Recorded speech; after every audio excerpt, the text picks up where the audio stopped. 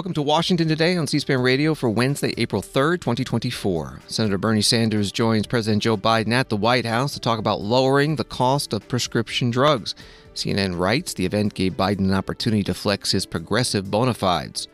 Republican Congressman Robert Aderholt calls for a delay in next week's vote for the next House Appropriations Committee chair so that there can be a discussion about the annual spending bill process, which he calls fundamentally flawed.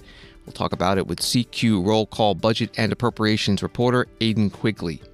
Federal Reserve Chair Jerome Powell says more data showing that inflation is under control is required before the Fed lowers interest rates. He was at Stanford University in California. White House asked about a Palestinian-American doctor who walked out of a meeting with President Biden Tuesday night in protest of the administration's policy toward Israel in its war with Hamas in Gaza. NATO Secretary General Jens Stoltenberg at a NATO foreign ministers meeting in Brussels promotes a plan to convert aid to Ukraine for its war with Russia from voluntary country by country into a NATO multi-year guarantee. And we'll talk with the 2024 U.S. presidential candidate who changed his name to literally anybody else. Story from the Washington Times, President Biden linked arms with Senator Bernard Sanders, a hero to the progressive left, on Wednesday to burnish his brand as Big Pharma's chief nemesis and push for an extension of newly adopted drug savings to all Americans, not just seniors on Medicare.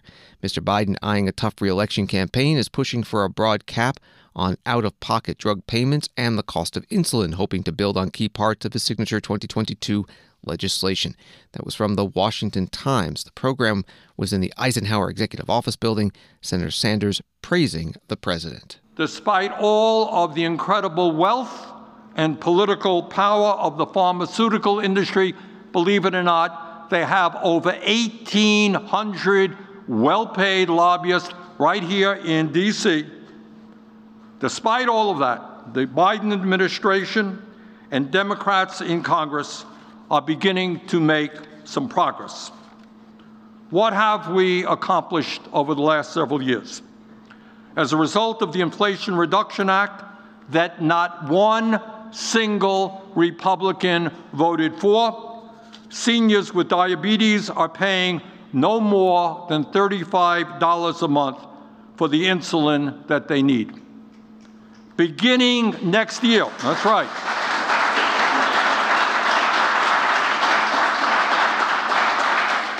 And God knows how many lives that alone will save. Beginning next year, and this is a very big deal, seniors will be paying no more than $2,000 a year out of pocket for prescription drugs.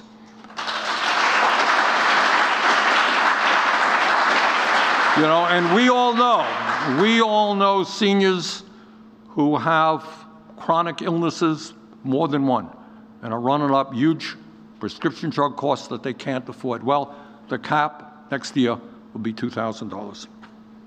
Further, and very importantly, pharmaceutical companies can no longer increase the price of prescription drugs above inflation for seniors without paying a substantial penalty. And, maybe most importantly, for the first time in American history, Medicare is negotiating with the pharmaceutical industry to lower some of the most expensive prescription drugs in America.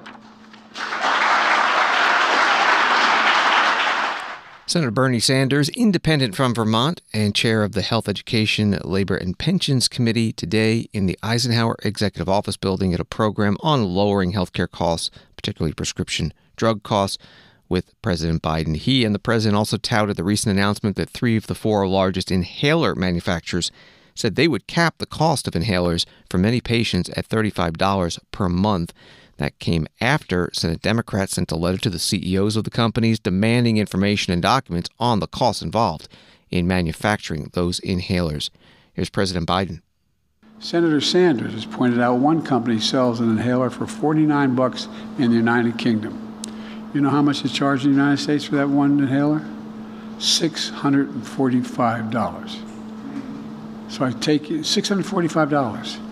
If you need that inhaler, you get an Air Force One, but the next time I go to London, you can get off and you can get it for. I'm serious. Think about that, though. Just think about that. for the same exact medicine and the same exact device. It's outrageous.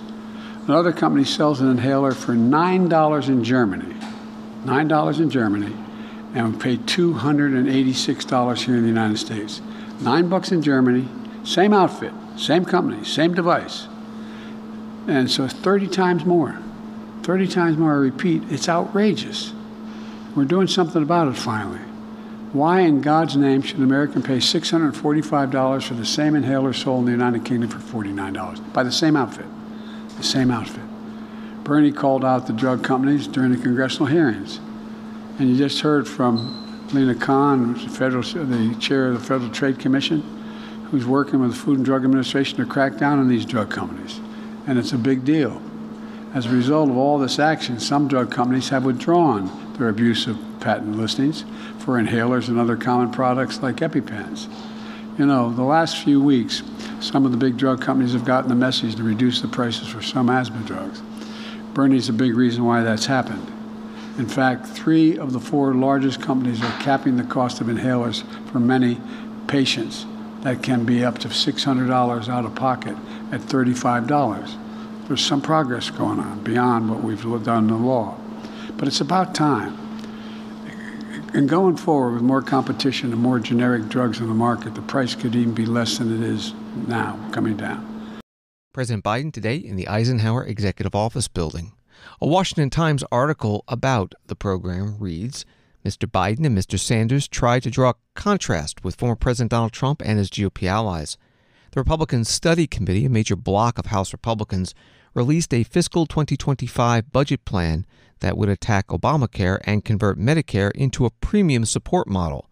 Mr. Biden said he is pushing to extend supersized subsidies that made Obamacare more popular and drove record signups, yet expire at the end of 2025.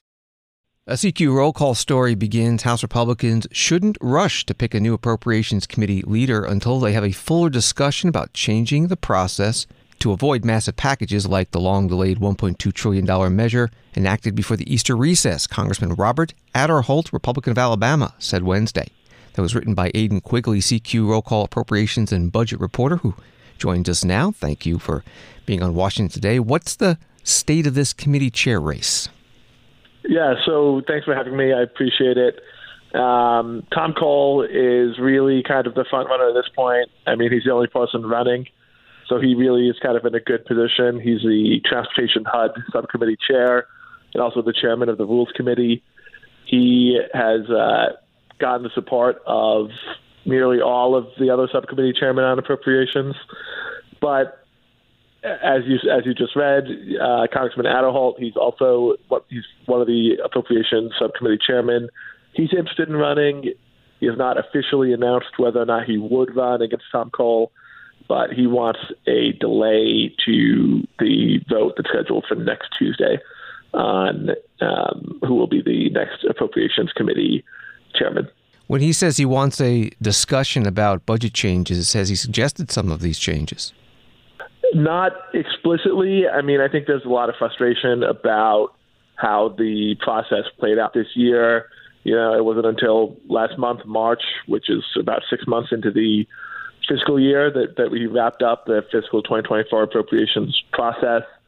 And, you know, that process was very lengthy, and it led to the ouster of one speaker, and now another one might be facing the motion to vacate from Marjorie Taylor Greene that we saw she brought up, or at least put on the table before we started this recess.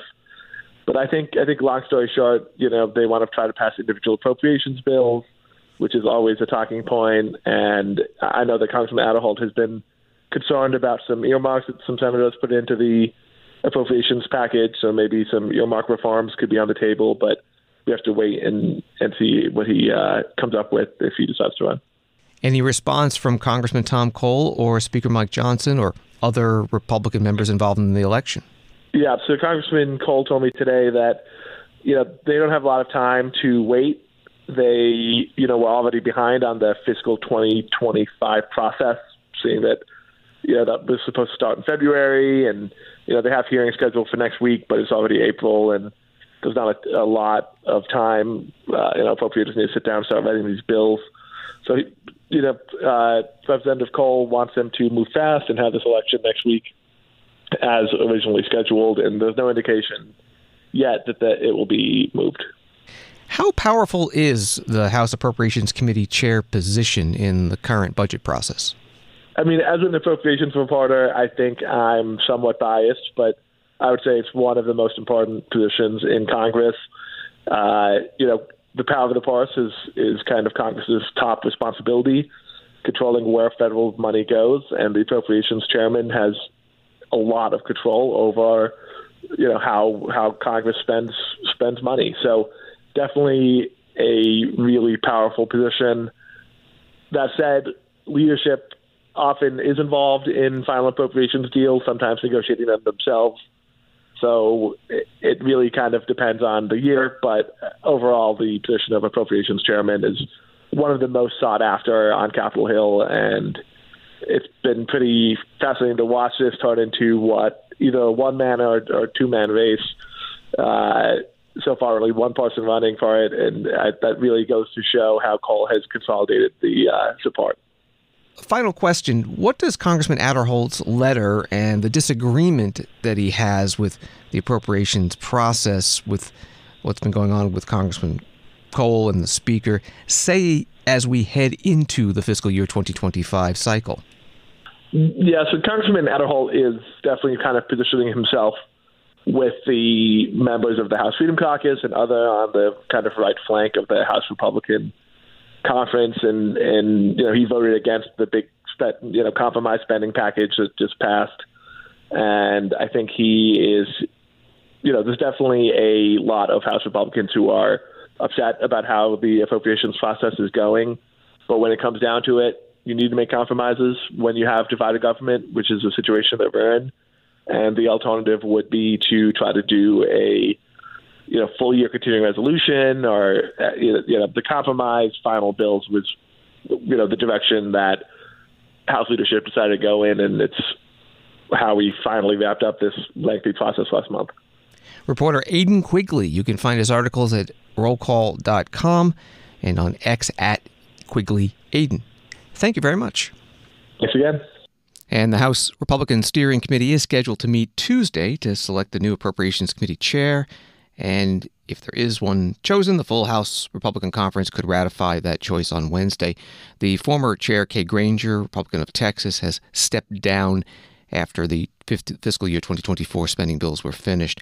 House Speaker Mike Johnson was interviewed on Monday by a Moon Griffon radio show in Louisiana about how he handled those fiscal year 2024 federal spending bills. The final product is not the bill that Mike Johnson and Moon Griffon would have drafted, right? But here's the reality. Okay, this is what everybody's got to understand. Right now, we have the smallest House majority in U.S. history. To advance any conservative policy preferences, I can only lose one vote. Literally, we have a one-vote margin, okay? And because several House Republicans decided last fall it's now acceptable to block our own procedural rule votes, okay, we can't anymore bring our own preferred legislation to the floor to just pass it with a simple majority. We can't even use our one-vote majority because instead we have to collect Democrat votes to pass the big must-pass legislation like appropriations. That's what they call suspension vote, a suspension of the rules to bring the vote to the floor, and that requires 2/3 of the body to agree. So there you go, right out of the blocks, because our own team has decided we're going to block our ability to bring our bills to the floor. We have to work with some Democrats or nothing happens, right? So the Democrats who control the White House and the Senate, remember, Biden's the president, Schumer runs the Senate. We only have control of the House and barely have control of that. They know that when we go into the negotiations process, that the House Republicans are not sticking together, okay? So they're on the high ground in negotiation. House Speaker Mike Johnson, Republican from Louisiana, on a radio show in his home state of Louisiana on Monday. From Bloomberg News, Federal Reserve Chair Jerome Powell signaled policymakers will wait for clear signs of lower inflation before cutting interest rates, even though a recent bump in prices didn't alter their broader trajectory. Powell said recent inflation figures, though higher than expected, did not materially change the overall picture. He reiterated his expectation that it will likely be appropriate to begin lowering rates at some point this year. Chair Powell spoke at Stanford University in California. On inflation, it is too soon to say whether the recent readings represent more than just a bump. We do not expect that it will be appropriate to lower our policy rate until we have greater confidence that inflation is moving sustainably down toward 2%. Given the strength of the economy and progress on inflation so far, we have time to let the incoming data guide our decisions on policy. We've held our policy rate at its current level since last July. As shown in the individual projections that the FOMC released just 2 weeks ago, my colleagues and I continue to believe that the policy rate is likely at its peak for this tightening cycle. If the economy evolves broadly as we expect, most FOMC participants see it as likely to be appropriate to begin lowering the policy rate at some point this year. Of course, that outlook is still quite uncertain, and we face risks on both sides. Reducing rates too soon or too much could result in a reversal of the progress we've seen on inflation and ultimately require even tighter policy to get inflation back to 2%. But easing policy too late or too little could unduly weaken economic activity and employment. As progress on inflation continues and labor market tightness eases, these risks continue to move into better balance. As conditions evolve, monetary policy is well positioned to confront either of these risks. We are making decisions meeting by meeting, and we'll do everything we can to achieve our maximum employment and price stability goals.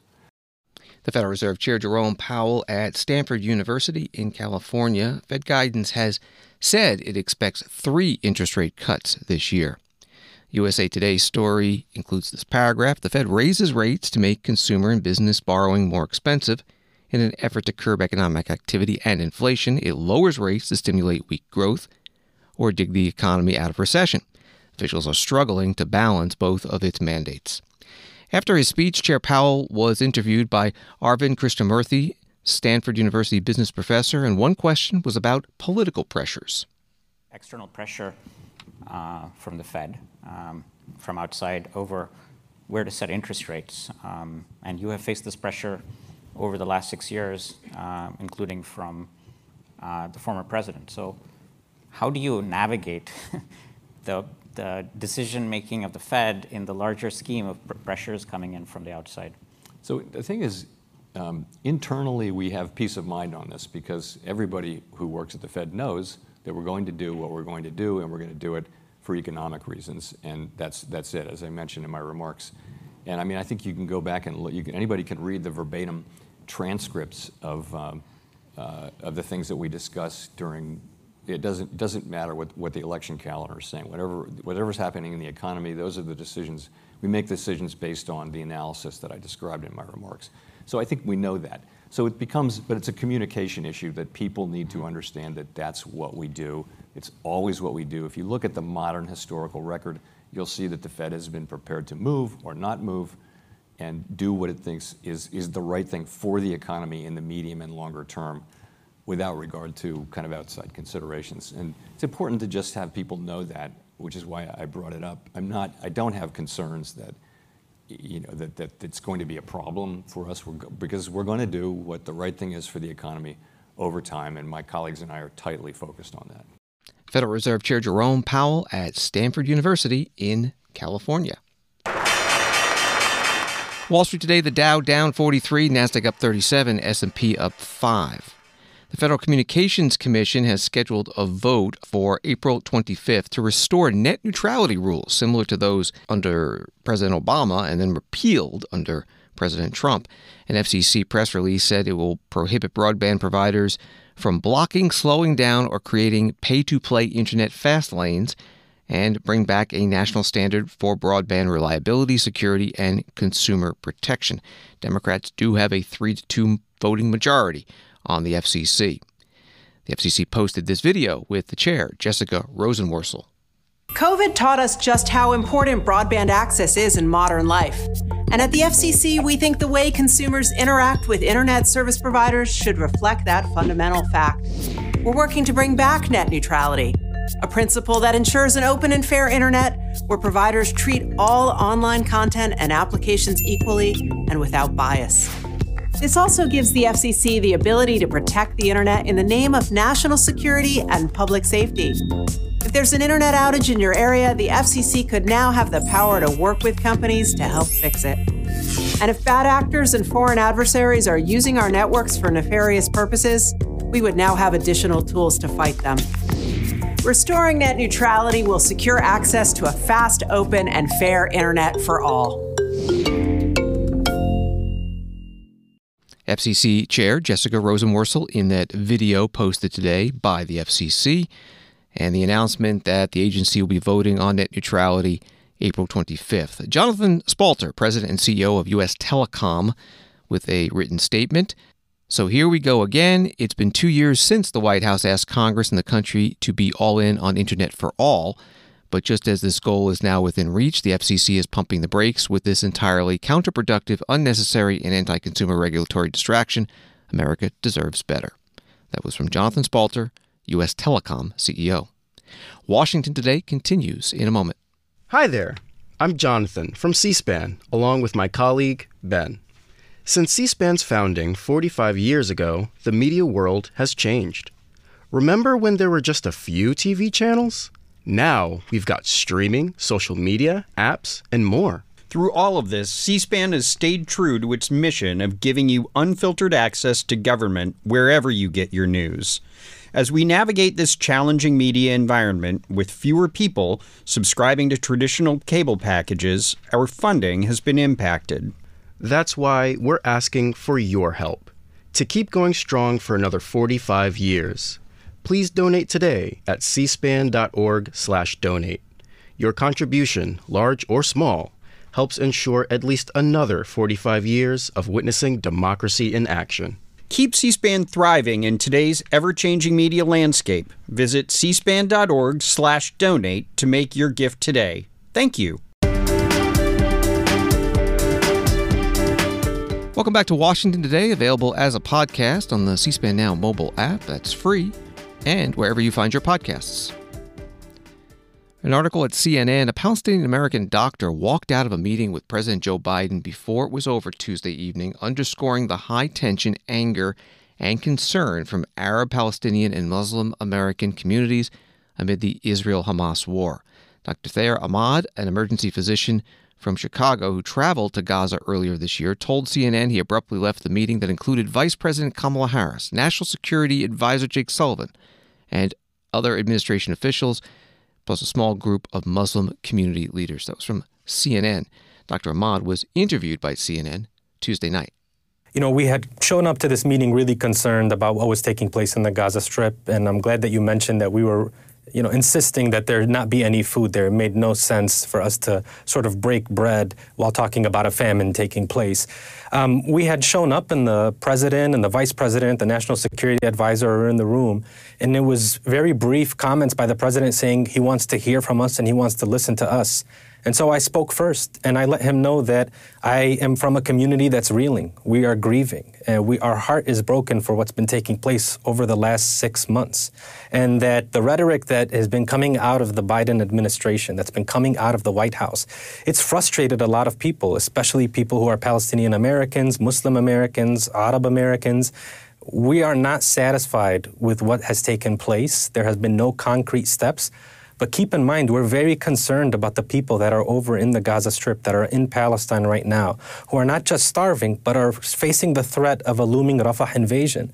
And so I was able to share that with the president and let him know that out of respect for my community, out of respect for all of the people who have suffered and who have been killed in the process, I need to walk out of the meeting. And I want to walk out with decision makers and let them know what it feels like for somebody to say something and then walk away from them and not hear them out and not hear their response.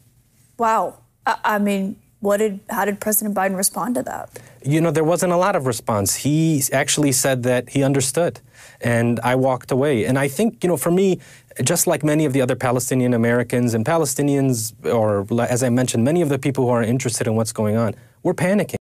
Dr. Thayer Ahmad on CNN Tuesday night. ABC News writes the White House meeting behind closed doors was followed by a small iftar dinner to mark the end of the daily fast during Ramadan with Muslim administration staffers, but not with the community leaders, and that the events are a very scaled-down gathering to mark Ramadan, Islam's holiest month, compared to previous years when the president would host hundreds for a reception and deliver remarks in front of guests and the press. Neither the meeting with Muslim community leaders nor the iftar dinner were on President Biden's public schedule. That was from ABC News. The White House Press Secretary Karine Jean-Pierre got questions from reporters today at her news conference about what happened last night. Does the president think the meeting he had last night with Muslim leaders was useful? And is there any reaction or comment on a Palestinian-American doctor walking out in the middle of that meeting? So let me just say a couple of things just at the top about last night and how important it is. As you know, the president and the vice president, they continued their tradition of honoring the Muslim community during Ramadan by hosting a meeting with Muslim community leaders to discuss issues of importance to the community. Let's not forget, this is the sit-down conversation. The meeting was asked, and it's supposed to be private. They wanted a private meeting. That was something that, as we have done our outreach, as you know, senior White House officials have been doing this outreach. The president and the vice president have been in communication with the community regularly since October, and this is something that they asked. They asked for a private meeting, a working meeting, if you will, and so we understand how this community is feeling. It is a deeply painful moment for many in the Arab and Muslim communities. The president also expressed his commitment to continue working to secure an immediate ceasefire as part of a deal to free the hostages and significantly increase humanitarian aid into Gaza. And the president made clear that he mourns the loss of every innocent life in this conflict, Palestinian and Israeli. The president and vice president are committed to continue engaging with these leaders moving forward. As I mentioned, we've had regular engagement with members of those communities as it relates to the part of the question that you just asked me about a participant walking out. Look, I want to be really careful here. We said that we would keep these conversations private, so I'm not going to comment on any private discussions, but as I said many times from this podium, the president respects any American's right to peacefully protest, and we are going to continue to have these conversations, obviously, with that community. Go ahead, Nancy. Thanks, Karine. How did the White House decide who would attend the iftar dinner? So what I will say is I want to be careful here. This meeting, again, was decided after we've done outreach for some time now. We wanted to make sure that this was a private meeting and that participants had an opportunity to be, to be honest and to be able to share their thoughts and feelings about where they are, how they feel about the situation happening, obviously, in the Middle East. I don't have a process to lay out how the list came about, and so don't have anything to lay out in that realm. But as you know, and as I stated a couple of times, we've done outreach for this past several weeks, several months, to the Muslim, to the Arab community, Palestinian community, and heard from them directly. And they spoke, we listened, and we hope that they feel like they had an opportunity to express themselves and had an opportunity in front of the president and the vice president to talk about an incredibly painful time. The White House Press Secretary Karine Jean-Pierre at her daily news conference in the White House briefing room. Story from AFP: the bodies of 6 foreign aid workers killed in an Israeli airstrike were on Wednesday taken out of Gaza to Egypt for repatriation, a security source said, as Israel faced a chorus of outrage over their deaths. The Israeli military killed 7 staff of the U.S.-based food charity World Central Kitchen on Monday in an attack that UN Chief Antonio Guterres labeled unconscionable and an inevitable result of the way the war is being conducted. The remains of the 6 international staff who were killed alongside 1 Palestinian colleague were taken in ambulances to the Rafah crossing to Egypt, where they were handed over to representatives of their respective countries, the security source said on condition of anonymity. One of those workers was American. That was reporting from AFP. The Israeli Armed Forces chief, Herzi Halevi, in a video called the attack a grave mistake. The IDF completed a preliminary debrief. I want to be very clear. The strike was not carried out with the intention of harming WCK aid workers. It was a mistake that followed a misidentification at night during a war in a very complex conditions. It shouldn't have happened. This incident was a grave mistake. Israel is at a war with Hamas, not with the people of Gaza. We are sorry for the unintentional harm to the members of WCK. We share in the grief of their families as well as the entire World Central Kitchen organization from the bottom of our hearts. Herzi Halevi, chief of the General Staff of the Israeli Defense Forces, posting that video. U.S. President Joe Biden, writes Reuters, will speak by phone with Israeli Prime Minister Benjamin Netanyahu on Thursday, 3 days after Israel launched an attack in which 7 World Central Kitchen aid workers were killed, a U.S. official said. The White House has described Biden as outraged and heartbroken by the attack, but the president has made no fundamental change in the United States' steadfast support for Israel in its conflict in Gaza. Again, that's the story from Reuters. The U.S. State Department spokesperson Matthew Miller took more reporters' questions about this at his news conference in Washington. Reuters we have an interview with Jose Andres actually just on our wire, and he told us that the Israeli army targeted the convoy, quote, systematically, car by car. And, you know, Prime Minister Netanyahu talked about this being a mistake and unintentional. How do you reconcile those two, the reporting and what Jose Andres is saying and what Prime Minister Netanyahu is saying? So 2 things about that. So number one, the chief of staff for the Israeli Defense Forces has come out and said it was a misidentification. So while they were I took that to mean while they were targeting those cars, they did not believe that it was the World Central Kitchen that was operating those vehicles at the time. But that said, we need to wait and see the outcome of this investigation to know with any confidence what it was that happened, and we're going to wait to do that.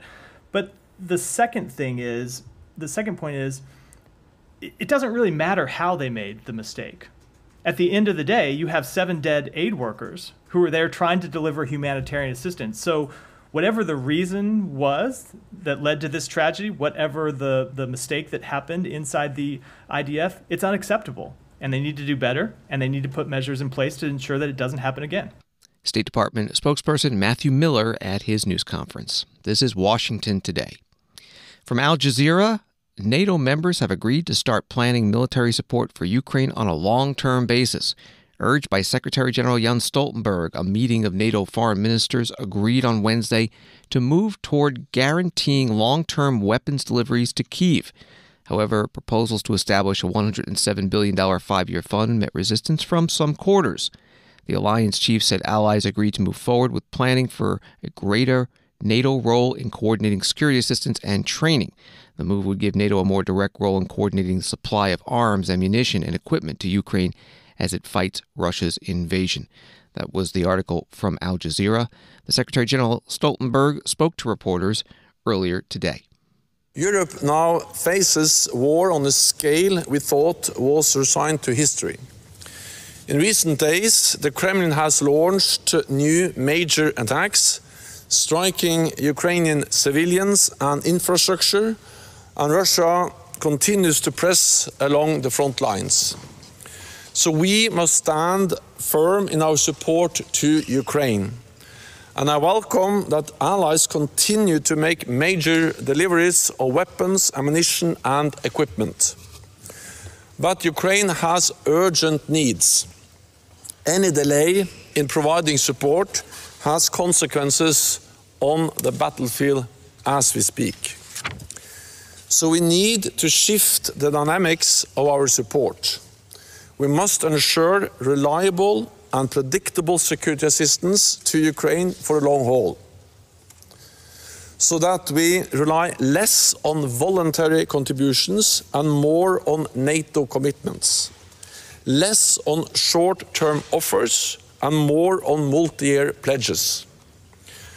Therefore, ministers will discuss how NATO could assume more responsibility for coordinating military equipment and training for Ukraine, anchoring this within a robust NATO framework. We will also discuss a multi-year financial commitment to sustain our support. This ministerial will set the stage for achieving consensus on these issues as we prepare for the Washington summit. NATO allies provide 99% of all military support to Ukraine. So doing more under NATO would make our efforts more efficient and more effective. Moscow needs to understand that they cannot achieve their goals on the battlefield and they cannot wait us out. NATO Secretary General Jens Stoltenberg. NATO is marking its 75th anniversary this week.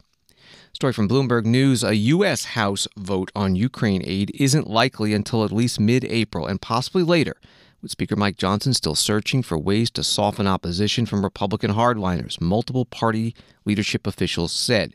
Johnson raised expectations for a quick action in a Fox News interview Sunday, saying the House would move forward with Ukraine assistance right away when lawmakers return next week from their 2-week Easter break. That was from Bloomberg News. The Undersecretary of the U.S. Army, Gabe Camarillo, was asked today about the effects on the U.S. military of not approving additional aid for Ukraine. You know, the Ukraine supplementals, a lot of talk about that, and we all hoping for sure that it passes. But let's say it doesn't. What's the impact on the Army, in particular in the area, not just impact on the Army, but how it affects the defense industrial base modernization, and also how it would impact critical munitions that are needed both in Ukraine and for us elsewhere. No, thanks for bringing it up. We always say that the need to pass the supplemental is absolutely crucial, not just because we're supporting Ukraine, and it's absolutely vital that we support Ukraine in this conflict against Russia. Not passing the supplemental would have devastating effects to the United States Army, and let me explain why. As I've said before, many of the current operations costs that we are currently undertaking in the Army, for example, all of our support mission to NATO and deployments to Europe, that cost has been up until December of 22 paid for by supplementals. Since December of 22, we have been essentially cash flowing.